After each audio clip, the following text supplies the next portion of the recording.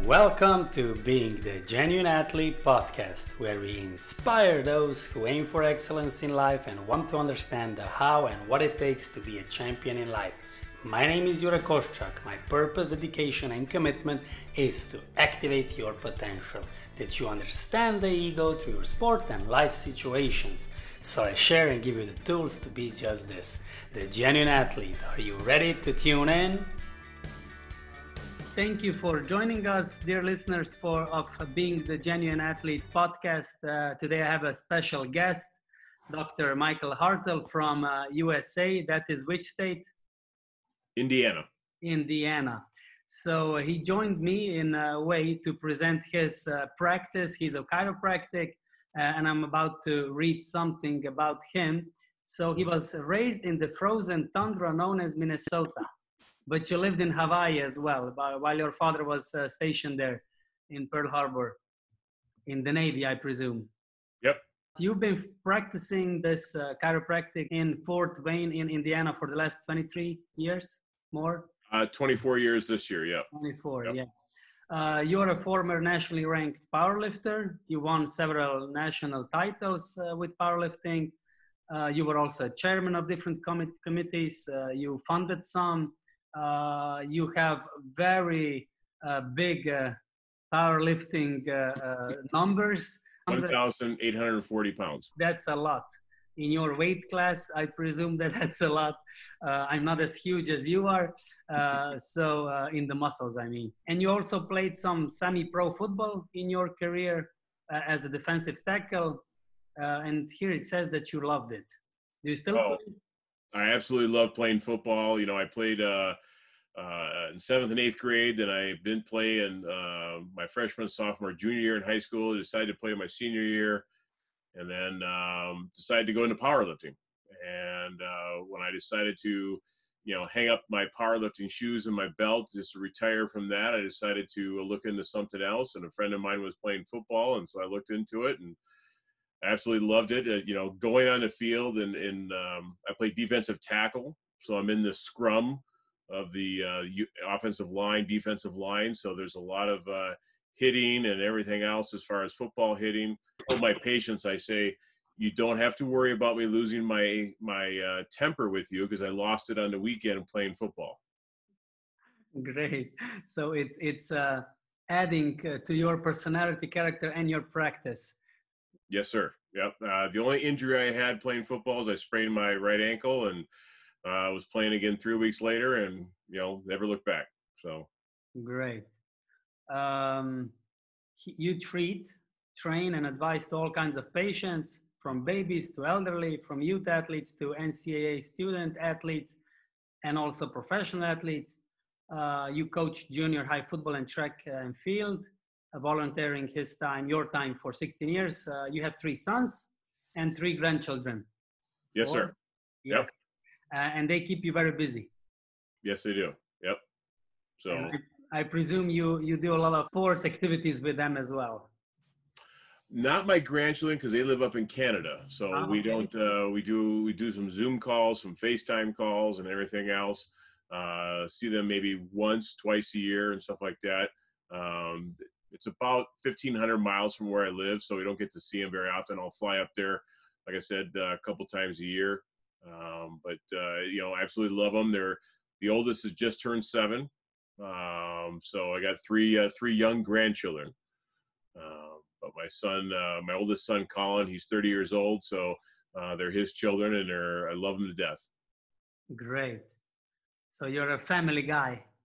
Yes, sir. And I presume you transmit this vibe also to your patients, so that your clinic is more of a family-based one. Yeah, when we bought the clinic many years ago, we changed the name to Allen County, which is the county that we're in, Family and Sports Chiropractic, because we take care of everyone from babies to older people. And then also, too, I'm certified as a sports chiropractor. And obviously I played football, I did track and field, I, did powerlifting, but, I treat all sports. We have tennis players, we have golf, we have, as far as people who do lots of running, people, all that stuff. So we take care of a lot of sports injuries.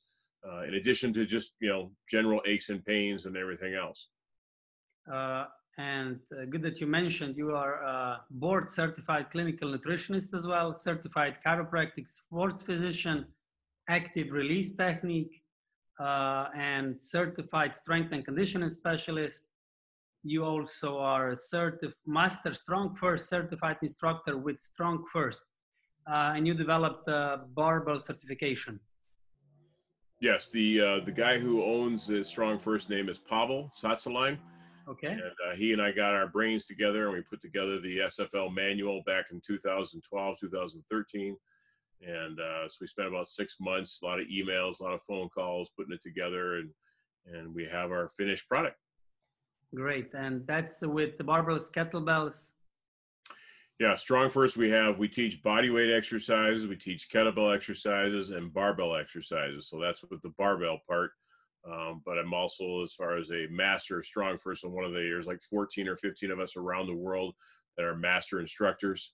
So I'm one of the master instructors. What does that entail? The master title?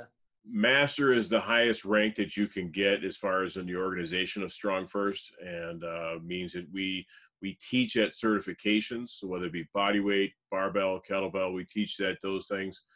So the barbell and kettlebell generally are 3-day certifications. The body weight's a 2-day certification. But we're the lead instructor. We're in charge of it there. We may have some assistant instructors and everyone else with that too. A lot of great people in our organization. We have some a master, then there's a senior rank, and then there's a team leader rank, like that. And so, I moved up from being a student to a team leader, to senior, to now a master. Yeah. And do you also use this, not maybe in your clinic with the kettlebells, you have additional practice that you do? Well, I do use kettlebells in my practice. We also have physical therapy rehab here at my clinic, so we also do that. So I do use kettlebells as far as a lot of training. It's a lot faster, a lot easier to get set up with that. One of the basic moves that I teach, a lot of my patients is how to do a kettlebell deadlift.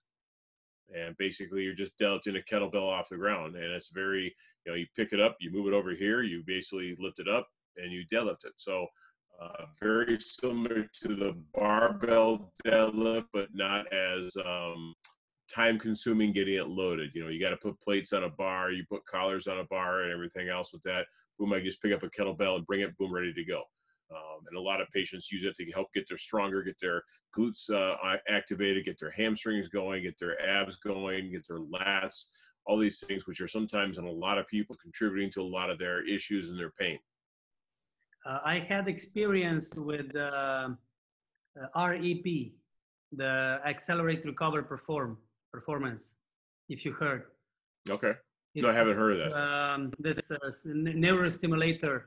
neurostimulator, and it's like first it initially it exactly pinpoints where your core issues are, and so that it then sees where the muscle is not functioning, where the energy is not flowing, where it's a block. So I had hip pain, but my hip was okay. So the issue was in my thighs, in my quads in a way. So that is where we found and pinpointed the exact issue, the core problem. And then when you apply this neurostimulus, that's like 500 signals per second, it makes think that your brain thinks that if you do one squat, the brain thinks that you did like 500 squats in a second. So it's a stimulated recovery. Cool. And I'm sure that I heard there, and also from a couple of shiatsu chiropractors as well, massagists, they've all explained that the issue is with thighs, with your quads and thighs, that the body, if these muscles are not so strong or they are weak, people tend to have issues with the spine or with the low back. Right. Very, very similar. Yep. Very good. Mm-hmm. Yeah, I just wanted that you confirm or maybe elaborate something on that regarding squats or the thighs and the connection with the spine. Right. I think, in the organization of Strong First, the reason we teach, the exercises, we teach movements. So for example, in my gym / physical therapy part of my clinic I have here, I don't have any leg extension or leg curl machines. But we have plenty of places where people can do kettlebell goblet squats, where you hold a kettlebell like this and you squat down. We have a couple racks where people can do barbell. You can do front squat, you can do Zercher squats, you can do back squats. We can also have an area where you can do, if you wanted to do some power cleans or some hang cleans or, power snatch, things like that. So we have plenty of places where people learn the movements of that, which is very similar to if I had to pick my 7-year-old grandson off the ground, I'm deadlifting him off the ground. Obviously he's a little bit longer than a kettlebell, but again, I can still pick him up. So the kettlebell stuff, the barbell stuff gets my body stronger. And that's what I used for playing football all these years. So when I stopped powerlifting, which I basically was essentially only doing barbell stuff, I then progressed to doing kettlebell and barbell, meaning that I use both things to get me strong because, when you play a contact sport like football, you get hit all the time. And especially on the defensive line, I'm hitting the person across from me every single play. So my body gets these little tiny injuries, you could call it, which training the kettlebell, the barbell, even the body weight exercises changes my body tissue so I have more resiliency. So I can, if I do have a little injury, it's a little injury, not a big injury, which keeps me out of the next couple of games. So actually when I hurt my ankle, I mentioned earlier, I missed 3 weeks of football, but we had to change our schedule around a little bit. So I actually did not miss a game. But I was pretty sore there first few days, but then after that, I got treated and got it healed and, got back to playing football. I heard like a couple of weeks ago that a lot of researches that have been done that people who are successful in life, not just materialistically or financially, but like successful in life, being fulfilled and happy and thriving, have either martial arts, either army or sport athletic background. Interesting. That makes like sense. The main common thing, the main correspondent thing that then transpires and transmits into being fulfilled, successful regarding discipline and everything else, how you input yourself and your muscle memories and Right. how you are open and resilient and in that way. Yeah, that's correct. I agree with that. I think those three things actually instill discipline, self-motivation, all these different things into a person, which then carries over to their academic or financial life or even relationships and everything else with that. It's a principle that you copy on all different areas that you gain. I had a lot of experience as well with my clients that I coach and non-athletes. If you tell them train your mind, train your body, train your emotions, it's like train. Yes, what is train? Are we going on a train? Do we need a ticket sometimes? It's like that. Otherwise, with athletes, it's like it's in the system. It's a chip. It's a programmation that you are already ready. You say train and you go. That's also totally agree with you on that. Yeah, that's also I got from my career when I was a table tennis player. And just let's head up back a bit. You mentioned deadlifting babies in a way. I heard about, because you work with babies, do you do also some baby handling for parents? Because you can handle babies that they use their own muscles already, even if they're small babies. You talking about treating babies in my clinic, you mean? Yes, or maybe if you teach parents in a way, not teach, but show them how to handle with babies, how to lift them also well, yes, with squats and that they take care of their spine. There's two things there. First, I do treat babies. My youngest patient in my office, he was 2 days old. Wow. And his mom brought him in because she wanted to breastfeed him and he was not latching onto her breast. And the woman was very distraught because she wanted to do that, did not want to bottle feed or use formula and wanted to breastfeed him. So she belonged to a thing called the Leche League. And it's an organization here in the States that basically women get together and it's kind of a community together. They teach them how to breastfeed and take care of all that stuff and everything. And someone referred me. And so I said, okay, so what I found on him was that he had a few of his cranial bones were not in a proper position, and then a few of his cervical vertebrae were not proper. So I adjusted the baby, and that night he latched on for the first time, but he was still Wow. having some difficulty. So over the course of the next couple of weeks, I did the same adjustments and everything else, and eventually he was latching on fine. And then I released him from care, and then the mom was very happy. Wow. The youngest person I ever adjusted was my middle son, Anthony. I adjusted him when he was 2 hours old. And my youngest son, Marcus, was able to adjust him when he was 4 hours old after he was born. Oldest son, I did not adjust him because we were in school at the time. So I had someone else do that and everything. Just, you mean what? Adjust as far as that's what I do as a doctor of chiropractic is I'm adjusting. There's 206 bones in the body. Between every bone, there's a joint. And so I adjust all the joints in the body. And basically it's a articular change, it's a neurological change, a muscular change, and then eventually a person starts to feel better and starts to function better as well too. So I'm using my hands to adjust them, whether it be the neck, whether it be the wrist, whether it be the ankle, whatever else needs to be adjusted, and I go ahead and adjust them, and that we use my hands to do that. Okay. The other thing you mentioned too is the fact of how you teach parents how to carry babies or whatever else. So for example, I see this more in women than men. Women tend to hold the baby on their hip. Yeah. And I understand they do that because they keep the other hand free and everything else. And they cook and maybe do the right, ironing. Yeah. right. So, but the problem with that is if they always do the same hip, they start actually getting tissue changes both in the muscular, but also the spinal area and the pelvis area. And I can take an x-ray of them standing up without holding the baby, and they're crooked.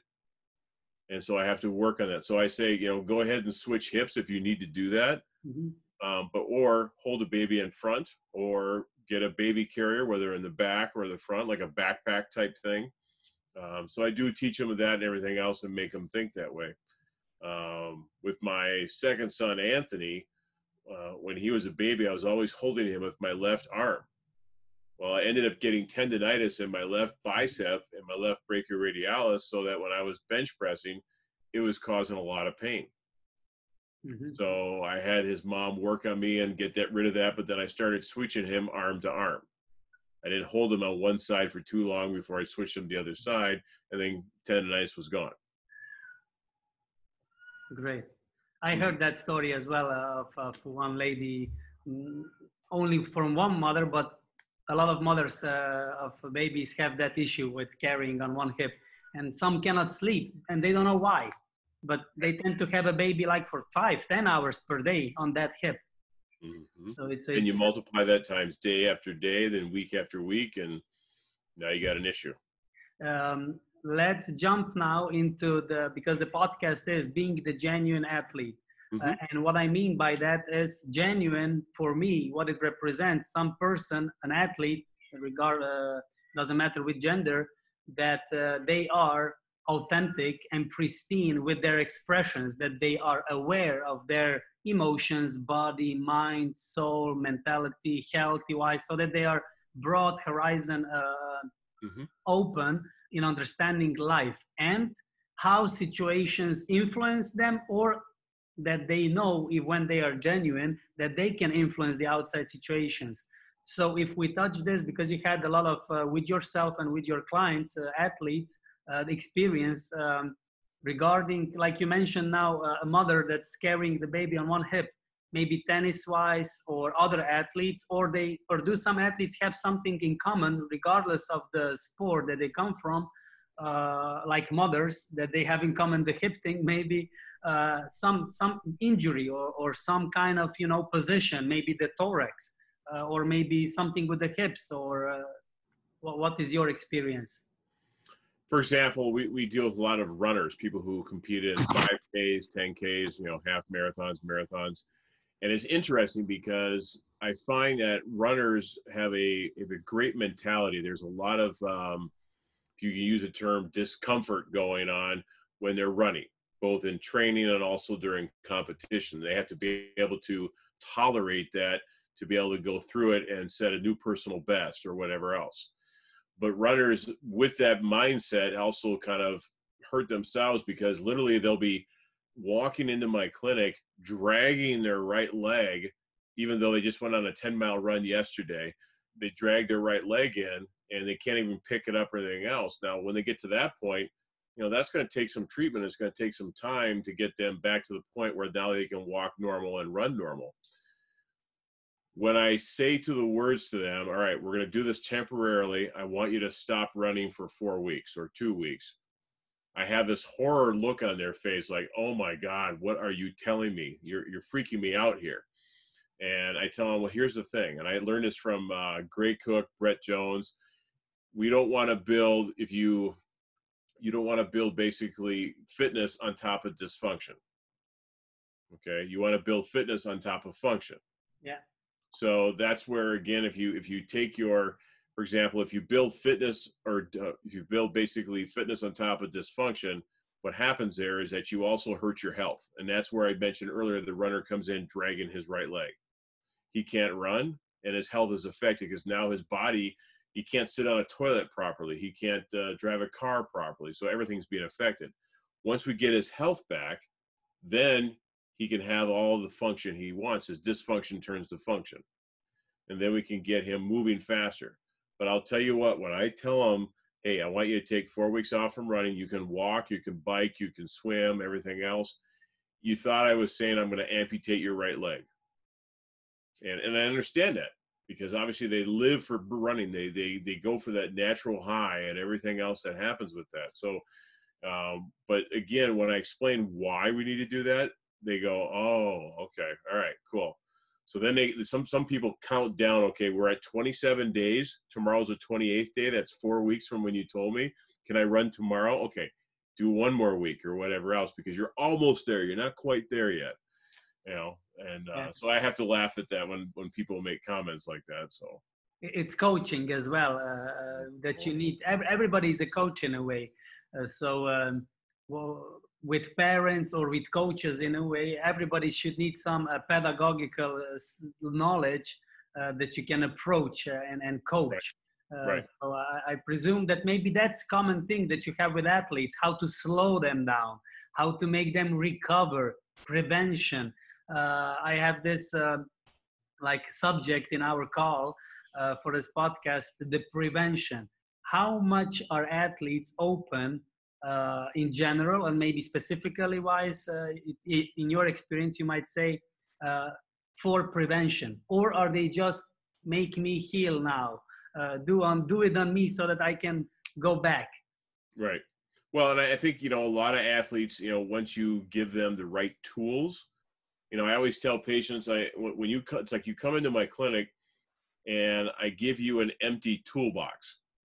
And through everything I give you, we're going to fill that toolbox up with all these tools that you can use down the road to help manage yourself. Mm-hmm. Obviously, you still need sometimes a second pair of hands where these hands work on treating them, chiropractically and doing the ART and everything else with that. But again, sometimes we need to do that. But these toolboxes will be filled up. The toolbox could be various mobility exercises, various stretches, static stretches, various maybe supplements, being a board certified nutritionist, maybe some strength exercises, all these different things, using ice, using heat, all this different thing, and teach them how to do all that so they can actually function better and take care of it. Sometimes they still need me, so they come in and get a treatment. But again, we need to do that to be able to get them to function better. But prehab, I call that prehab, what you say as far as prevention stuff.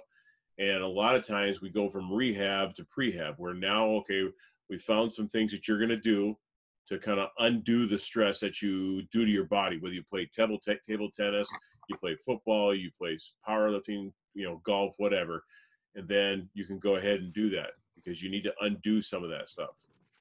They come because you've mentioned now, first is rehab, then is pre or prevention. Mm-hmm. But do they come before they need rehab?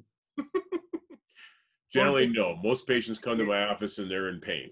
They don't use the time or the awareness. I come for this toolbox before I get injured. Or did you have that experience? Oh yeah, many times. And so people will take better care of their cars, better care of their houses, better care of anything they use mechanically, a computer, whatever else. than their own bodies. They don't do anything with their bodies generally until they're in pain.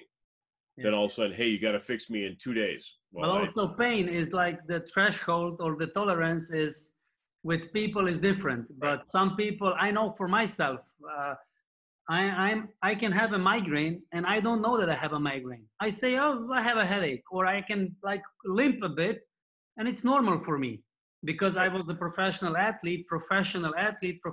injury in a way. Also, Right. not head injury, but because the result driven, the ego result driven person, ambitious, a lot of times we forget that the body is something that we will use for our entirety, not just till our 30th birthday and end of our career, because we also need to live forward.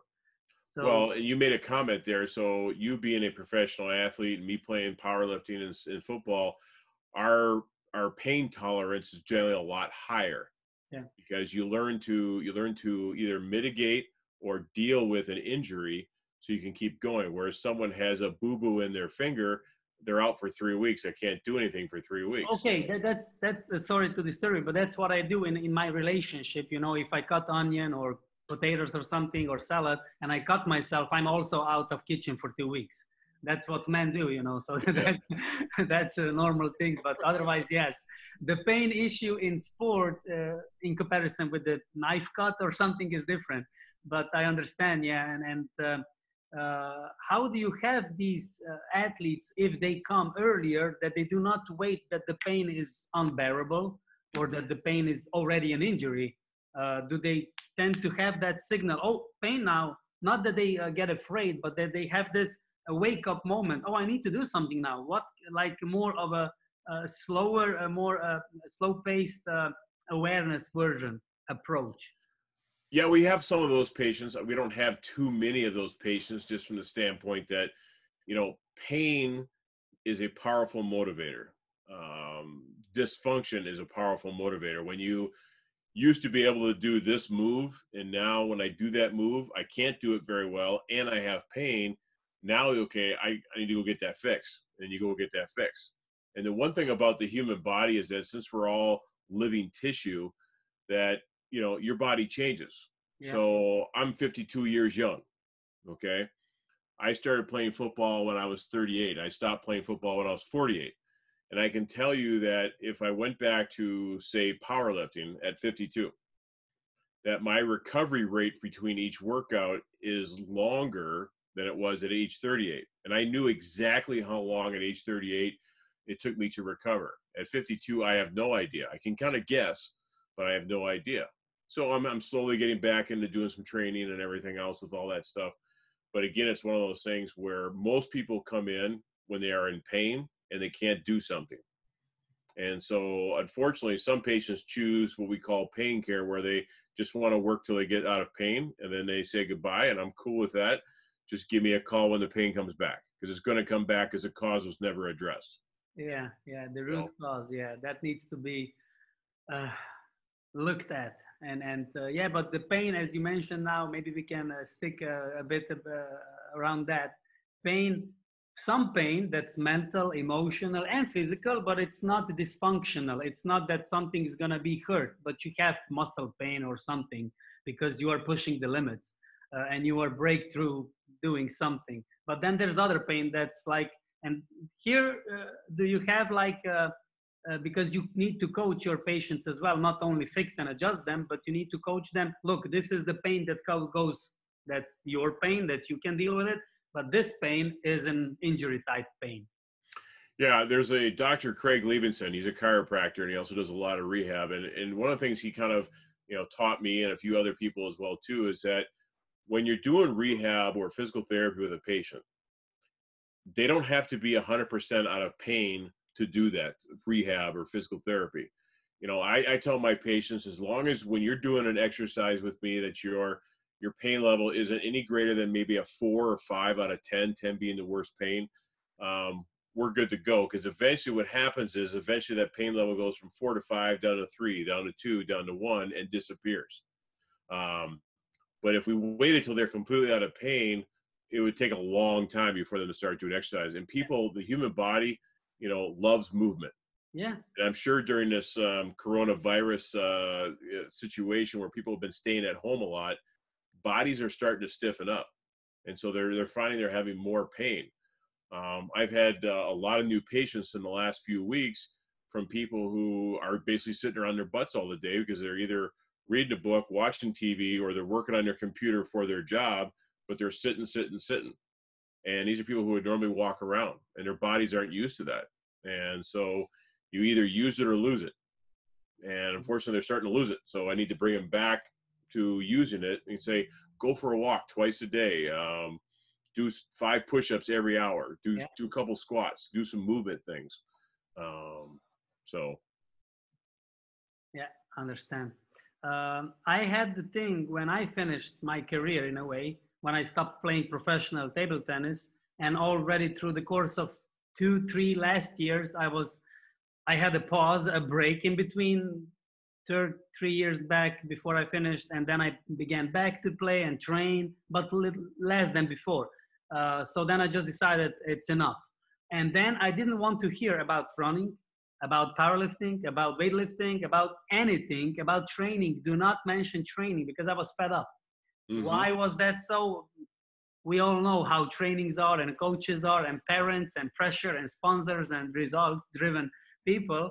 But I needed some time to actually give my space, my body, just to, and my brain as well, like just no running. Like somebody said, I'm going running. Okay, go. You're welcome. Just go. Don't ask me. So do you work also with post or already athletes who finish their career? Oh yeah, we do that, and here's what I try to teach them is I say, okay, think of pretend you're a power lifter, and let's say you write down a 12-week training cycle. Okay, at the end of those 12 weeks, give yourself a week off. Don't go to the gym. Don't think of the gym. Don't drive by the gym. Eat some ice cream that week. Drink a few beers. Just chill out and relax. And it's almost more for your brain than it is for your body. But you help this, you're going to help your body. Yeah, well, this is all the body. It's like exactly parts. Yeah. So we yeah, need to have in place. I'm gonna just add this because athletes tend to forget about the mind in a way. We just think I'm gonna use the body with our mind to will, and we're gonna overpower it. But it's a dangerous game.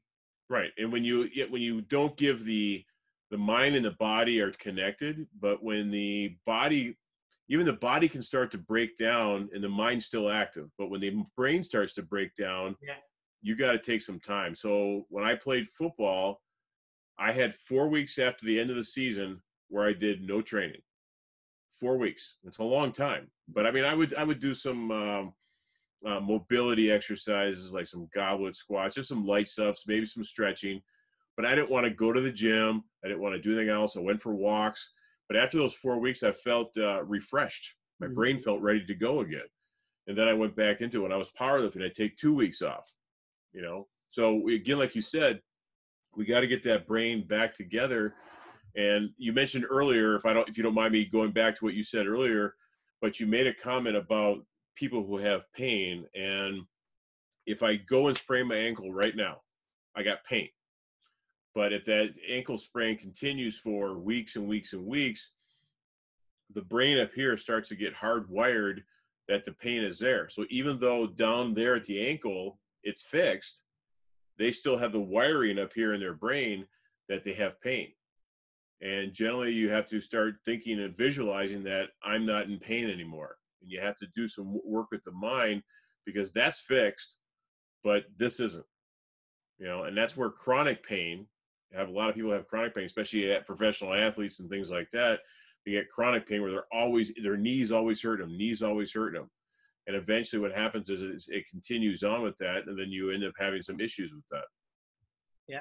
And now that you've mentioned the wiring and the mind, as I've already asked you, Dr. Joe Dispenza and his work on visualizing and how he, as a chiropractor, I think he was also a practitioner, he knew about his spine, and when he was injured, his story, how he began to work on himself and made this like a true miracle recovery that he did, and then he was determined that he's going to show this to the world, how to wire yourself. And this is the part of the training that needs to be done. As you mentioned, I as an athlete never had like off, maybe a week of training, because I was in a national team. We had the club games in table tennis. Then I had a national, European championship or something. And then we just began training again, preparing for the new season. So I was so full in my mind, actually. So that is what actually made me that I started to read all the books and did yoga at the age of 15, because I was searching a lot of different approaches on how to relax my mind, not just the body, but my mind, because that is what I was aching for, in a way, if I use the ironic word, like searching for. So right. I trust that you also open to your athletes.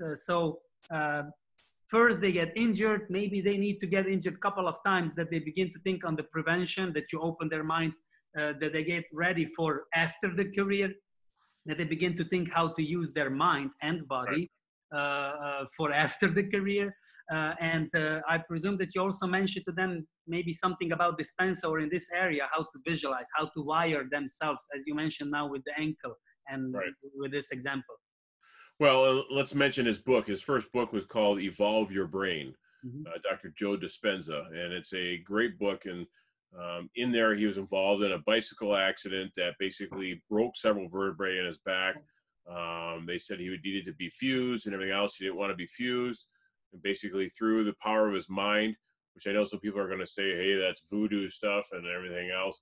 He basically, with that and some other physical things he did, he was able to heal the fractures and everything else and get himself healthy. And so one thing in there, that book was, he used a term called neuroplasticity. Yeah.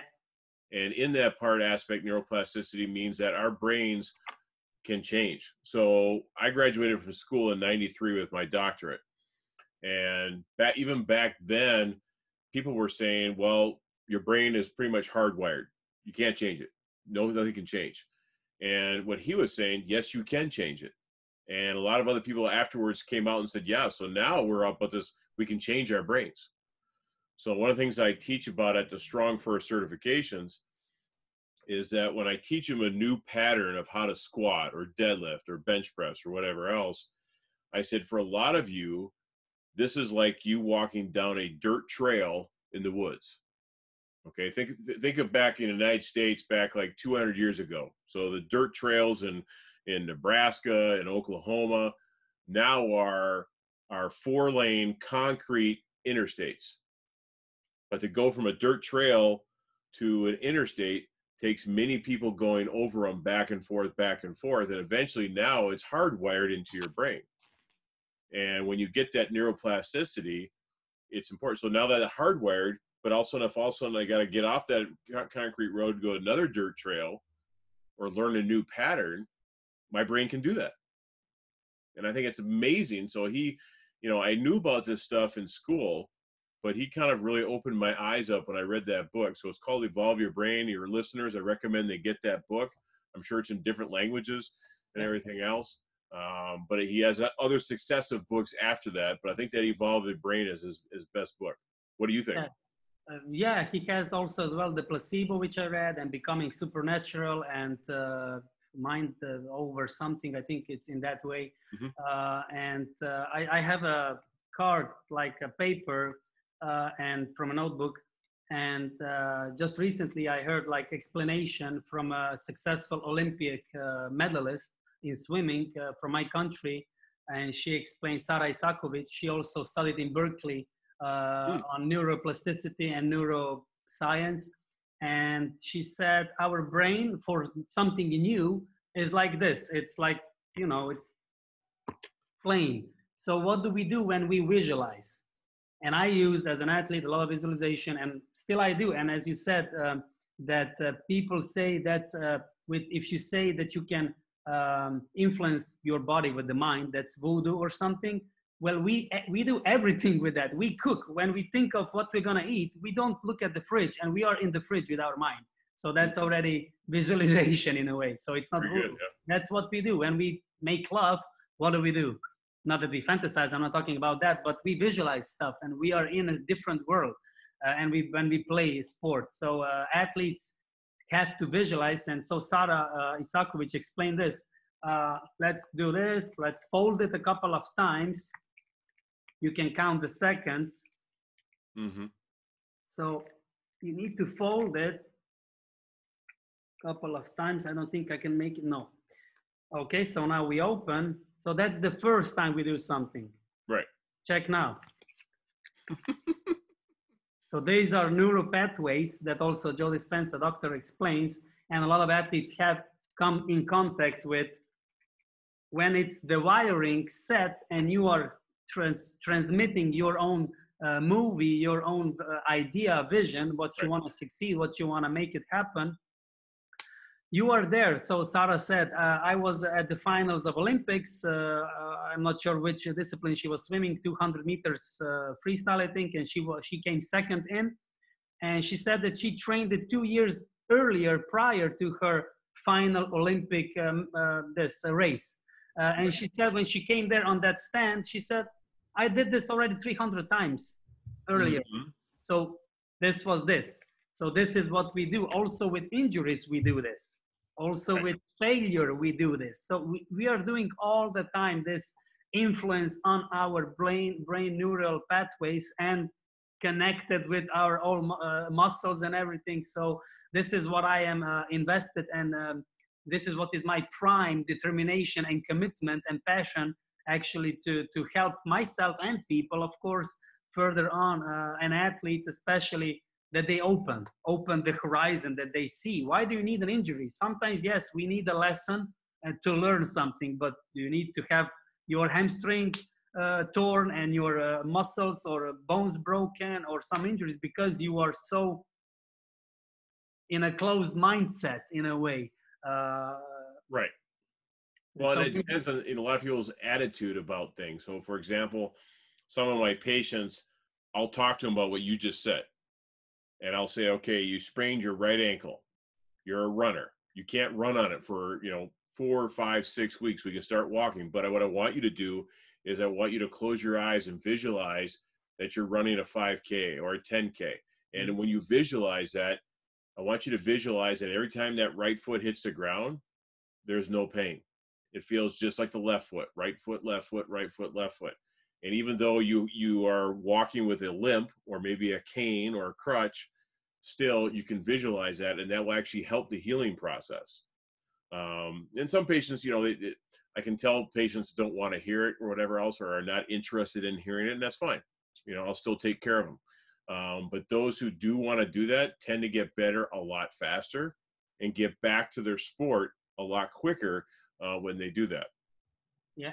Visualize is the brain power, is it's prayer in a way, maybe not so spiritually, but it's contacting something in the future, and it is really important that athletes begin to use the intellectually wise, not only the IQ but the broad horizon of intellect on regarding what are they going to be, what's their body going to be, and their mind and emotional, because we can have injuries there as well on other platforms, other areas of our life and body. What is going to be after my career, and prevention wise, like Djokovic or any other, also Nadal and Federer, how they are coping, and of course some ladies, how they are in tennis, how they are coping with their situation of their body and injuries that they gained through their years of career that they didn't know, because 10 years ago we didn't know stuff that we know now, and we have come a long way. So new stuff are more and more confirmed and scientifically proven, and athletes prove to themselves as well. So they are now these athletes who are above 30 maybe, they are more and more taking care of their mind, body, spirit, soul, emotions. Everything is more and more high tuned. It's not just take a racket and play and be the best and go work on small area of life. Everything is connected, everything. Oh yes, very much so. And for example, I remember hearing a study many years ago that they took many people and they laid them down in a bed or a table, and they hooked EMG probes up to their bodies. And what they were doing is they said, we want you to visualize a 500-pound barbell back squat, but we don't want you to move a muscle on the table. And the EMG readings were very strongly associated with the muscles that were involved with the squat. Mm-hmm. So again, they weren't moving a muscle, but the EMG showed that they were moving. Yeah. They actually found the muscles firing. So that also gave, like we talked earlier about injuries, that when an athlete's injured, one of the things you can do is you can actually do the exercises or movements or sporting, whatever, in your mind, but I can't move that joint, but I can still do it in my mind, and it actually helps the healing process. Yeah, so it's amazing that exists and that's possible, but it's amazing that a lot of athletes are still not doing it. No. They are so confined, influenced by the outcomes, and that they need to have outcomes, and the money-wise and parent-wise and expectation-wise. And it's amazing that we are in 2020 and we live like in dungeons, crazy, not using all the possibilities. And this is not, maybe you remember 30 years ago in 1990, slowly it began to be in public presence, in the media, like we can activate, we live only on 5 or 10% of our brain capacity and gene capacity. Right. Now we are doing it. So that doesn't mean that we're going to fly like this, or that when we will fly and float in a way that then we will be like 50% activated. No, that's activation, that you begin to visualize and use all of the options of your operational system, OS and everything, how to use all the organs, muscles, joints, nervous system, and influence on everything with just the power of your decision, determination, and this. I agree. Totally agree with you on that. Very powerful. So in that way, athletes is important now because they are role models. They have a huge platform. Nowadays, there is no media. Everything is media. If you meet the last podcast I had, this coach, the professional tennis coach on WTA, explained that every little girl that has a cell phone, she's the media. If you're going to say hi to her, you're on media, you're on social media in a way. Right. So now is important how these athletes are transmitting their own awareness and how they input themselves in the situations, and how they use everything, not just some nutrition, maybe some rehab, like some masseur and some physiotherapy, but I train a lot my forehand. I need to do everything. I need to enhance my forehand. Well, like, sometimes more is not always better. Yeah. You know, and so we teach that a lot at Strong First, that we want you to learn an inch wide, but a mile deep. We want you to really learn that, because a lot of the movements we teach apply to everything in life. Again, like I said, if I picked up my 7-year-old grandson, you know, I'm going to use good form because he weighs, 50, 60 pounds, and same thing there too. So, but yeah, people, not using their minds. I think, when at age 38, I started playing semi-pro football, and people are like, why are you doing that at age 38? You would do that in your early 20s. And I say, well, I'm in good shape. I'm strong. I don't have any injuries. Let's do it. And that first year was interesting because my football coach, he goes, Doc, you're a good defensive tackle for the first step. After that, you stop moving. And I said, well, it's probably because for 20 years of powerlifting, my feet don't move because my feet are not moving when I'm powerlifting. So that off season, I started learning to run and react and everything else. So I started learning to move. And so I always laugh when I think about that. But again, it's also a mental attitude, and I decided that even at age 48, when I finished my last season, I was older than some of the referees were. Mm-hmm. And they were out there with bum knees and couldn't move and everything else. But I wanted to keep myself healthy.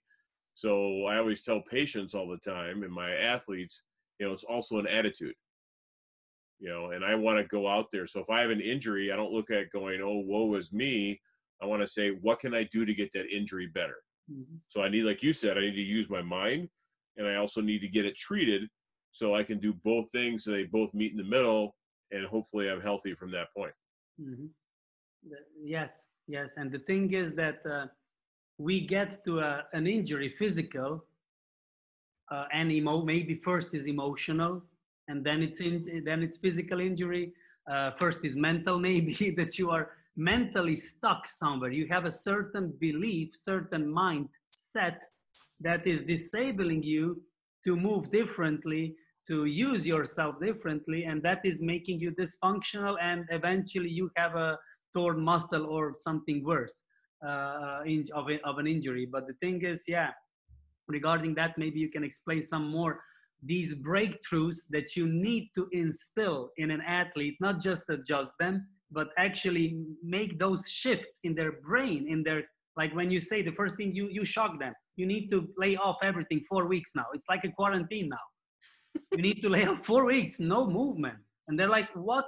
Yeah, because your movement made you this. So you need to change if you want to change the outcome. That's a good comment. So I would tell the runner, who is a huge runner, that I want you to take 4 weeks off from running. Doesn't mean stop moving, just no running. And they look at me like I'm on drugs, or I'm doing something with that. And I say to them, well, here's the thing. Your running is what caused you to walk into my office. So let's stop that right now, get you healed, then you can go back to running. But the thing is there too, is that again, when people get injured, they need to know that they also need to take care of up here in the brain. And when they don't take care of that part, then they obviously are going to have the injury a lot longer. We talked about that earlier, that their injury is going to last longer. Also too, that if their attitude, like I said earlier about that, is not healthy. For example, I had a patient many years ago when she was not an athlete, but when she came in, everything I did on her, she'd say the word ow, ow, ow, ow, ow. I mean, literally almost like 40 to 50 ows per treatment. And so I looked at her one day and I said, Mrs. Jones, not a real name, but obviously, I said, all right, I'm going to allow you to say ow only 10 times today.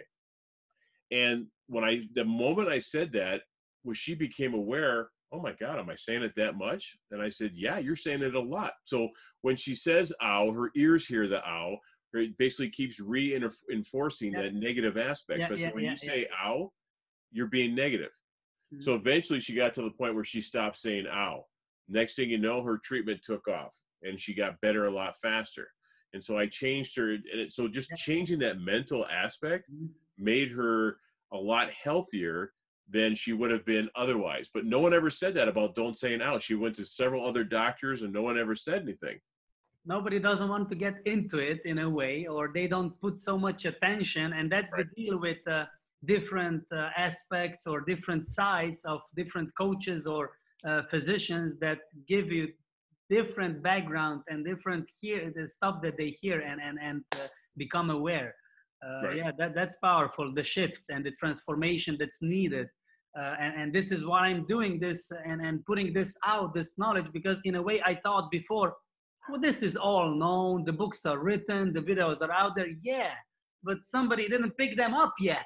Right. Or somebody didn't listen. Or read them or listen to them. Yeah, or listen or actually put attention to that way. So it's very important that these shifts happen before you get injured. I got injured.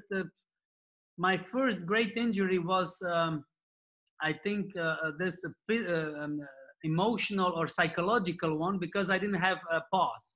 I was just playing the whole year, 2 years. I didn't have a break. I had a lot of anginas and flus because I was outsourcing my body and I was eating dairy and stuff that was not supporting my nutrition and what I needed like as a teenager. But then I kicked a table tennis table. I wanted to kick it like, just a bit, but I kicked it from the bottom up. So I hurt my big toe and I broke a small fracture of my, I still have that. In a way, my toe is like this. In your phalange? They didn't put it out. So it's a memory, and I have this memory when it's really cold outside. So it keeps reminding me, look at how crazy you were. You injured thankfully it was just a small bone, but I can feel it. And this is what you've been saying, this memory-wise and the wiring-wise. So this is my passion to transmit, and I'm sure it's yours as well through all these years. How many athletes and people can you influence that they behave differently earlier than late and that they change? And maybe just to wrap all of this, what we've talked today, very grateful and appreciate it. maybe if you can say some things about this uncertainty, because we are always living in uncertain times. It is all Right. an illusion that we think that it's certain, because we wake up, we don't have the quarantine, we don't have the war, we don't have this and that. We have some stuff that happen in politics and in life general, but we think that it's certain, and now everything is uncertain. I don't know when the games are going to be played again, or when the matches are going to continue. So as you already mentioned, your clients that are coming, that are new clients, because they were changing their lifestyle because of the needs of Right. this quarantine situation. But what can you explain, elaborate on this uncertainty and how it's hitting people, hitting in this mindful way? Well, the big thing is that a lot of things in our lives, we used to get up, drive to work, we had lunch, we came home, we had dinner, we watched TV, we went to bed. Now work's not there, or maybe it's there, but it's at home now, and I'm not moving around as much and all this stuff. So what I suggest to people to do is that they control what they have control over. They control when they get up in the morning. They control whether they take a shower or not. I like these because they have the best spine movement. There you go. Meow. Yeah, But continue. you control what you can control. You can't control here in the United States when our governor is going to tell us we can go back to work. We can't control that. Yeah. Okay, but I can control what I do at my house, Yeah. or what's going on inside here. I control what's in my mind and everything else. So again, control what you can control. What you can't control, forget about it. Just let it go. But this Let is an someone else. ongoing process. It's not like that you decide I control what I control. The next day is coming, and the next day is coming, a new situation. So ego or our wired programs are wired in a way, when I figure something out, it sticks. Right. No, your spine needs to move as well, and in all different dimensions. So Well, one phrase I use with my patients all the time is, life is movement. No movement means no life. And again, you use it or lose it. Our bodies are designed that way. Your cat's designed that way. Dogs are. Every animal is designed that way. If they don't move, they will lose the ability to be able to move. That's why, for example, when you have an older person go into in the United States here called a nursing home, which is where they usually go in until they usually die at that point, but they're bedridden. Well, that's why they step out of bed, they fall down, they break their hip bone. But if you and I fall down, we're bounced off the ground. We won't break our hip bone because the bone density is strong. Once they get to bed, their body starts taking away that bone density, making the bone more brittle. It's not needed. It's adjusted to lying. Right. Yeah. So because they're not moving. So that's why, I hope I can move the rest of my life. I told my kids, when I get old, just push me in front of a semi truck and I'll be over with. And I don't mean to be in a mean way, but I don't want to live being bedridden. You know what I'm saying? I mean, I want to be able to move up until the point I die. And again, I want to be able to move here. We need to move here and work on all the aspects. Yeah. Yeah, I agree. This is what it's certain. Movement. This is the only thing that's certain. Movement. Yeah. Whether you're a professional player, whether you're not a professional player, movement. That's why I tell people we need to develop a game called full contact chess. Where instead of just moving a piece, you have to move your whole body around. Maybe shoulder the guy or hit him or whatever else. Make it a playful game there, because then you would actually have a great game with that.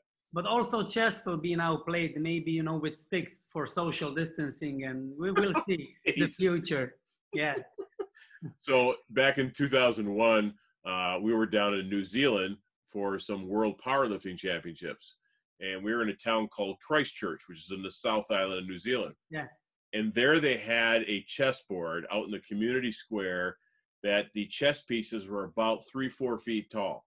Yeah. And so I got pictures of my sons, my youngest son, my second son, Anthony. He was about as tall as the piece. So he would bear hug it, pick it up, walk it to the next box and everything else. And their grandpa, myself, we're sitting on the side. We're watching them play these huge pieces of chess. That's the kind of chess game we need to do. You have to pick your guy up and move him. Workout. Yeah. Great. There you go. Well, maybe the last thing. What about tennis athletes that you are working with and adjusting, because tennis is one-sided? Maybe they play two-handed backhand or forehand, whatever the case. what can you say about tennis players, tennis athletes, regarding the adjustments and workout that they can do? Right. Well, tennis, is very similar to golf in the sense that's a one-sided sport, or a baseball pitcher, which is one-sided and everything else. You need to basically, again, get some movements that you do on your off-season training or even in-season training that you actually are using both sides of your body. Obviously, tennis being a one-sided sport, I can't tell you, okay, so take that racket and put it in the other hand and hit the ball with it. It doesn't work that way. But you need to be able to train. So for doing like squats or deadlifts, some basic movements, even working lunges, but don't just always work a lunge to this side, work the lunge to that side, forward, back, everything else needs to be worked with that. But again, and then to focus on the stretches. So try to have as much of your training where you're using both sides of your body, both in a bilateral sense, meaning both hands or feet, and then also single leg. So you do single leg, but maybe I always put more stress on this leg. I need to put stress on this leg as well too. And the more you do that, when you actually play a tennis match, that you're okay, I'm using one side, your body will be more resilient to deal with the stresses of that. Mm-hmm. Does that make sense? Yeah. Yep. Body is a very complicated thing, and it's full of complications if you do not know regarding the wisdom and the everything. The more you know, the more you are aware that you know nothing in a way. Exactly, that's a good point. But it makes you more humble and aware of how simple it is. You need to move a bit at least. I think you have that saying, do as what is necessary, not a lot or something like that. Not a lot. I saw it on your webpage on Instagram. Do only what is necessary, not too much or something in that way. Right. Yeah. Do what's necessary, but don't do too much. Too much is not necessarily better. So very good. So in that way, life is simple. Maybe you can finish on that thought, something because you have a lot of expertise and experience as a practitioner of chiropractic. What can you say about simpleness? The body is a complex organism. There's things that we still, even with modern medicine, have no idea about. But again, that's why where Joe Dispenza in his book talked about that. How can this person all of a sudden spontaneously recover from cancer? Okay. A lot of times it has to do with attitude, what's in their brain. My last comment, I guess, to your listeners is the fact of, if you start seeing some dysfunction happening, but you don't have any pain, have someone other than yourself look at you. Do an assessment, whether it be a physiotherapist, whether it be a chiropractor, whatever else, a trainer, a coach, have them do an assessment on you. Find out where the dysfunction is, because it takes a lot less time, money, and energy to fix something when it's small versus when it's big. Now you have to maybe take time off. Here's what I always tell patients. Either make time for your body, or down the road, your body will force you to make time. Yeah. And I don't want the body to force me. I'll make time for it now. But if he forces me to make time later, now I got 6 months off from a sport or 3 months off from a sport. So make time for yourself. Great. I might add, and you might also finish, you can also take a look at your partner or your mother, because they tend to see a lot, but we don't tend to listen to them. Yeah, we don't use, we got 2 ears, so we should listen twice as much as we talk. At least that was taught. Because they notice, as I have the experience, people around in family also notice if you limp a bit, if you are a bit in this side or looking like this, and you don't notice, you don't see the difference because you're in your body, and maybe you don't sense it because it's already accustomed and adjusted in that way. I agree. That's a very good point. So listeners, pay attention. Thank you very much. I very appreciate it on your time and your expressions about everything that entails our spine and our body and mind and everything that we touched today. Thank you. You're welcome, sir. It was an honor being here. It was an honor meeting you, and good luck in the future, sir. Thank you.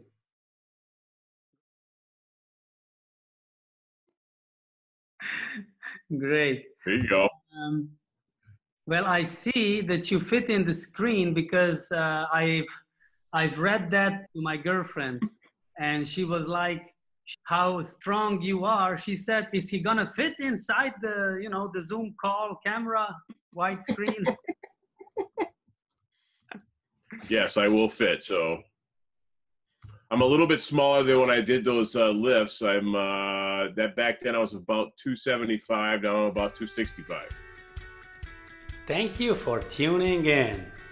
Follow me on Being the Genuine Athlete Instagram and Facebook page. Share, like, and comment, and be genuine all the way.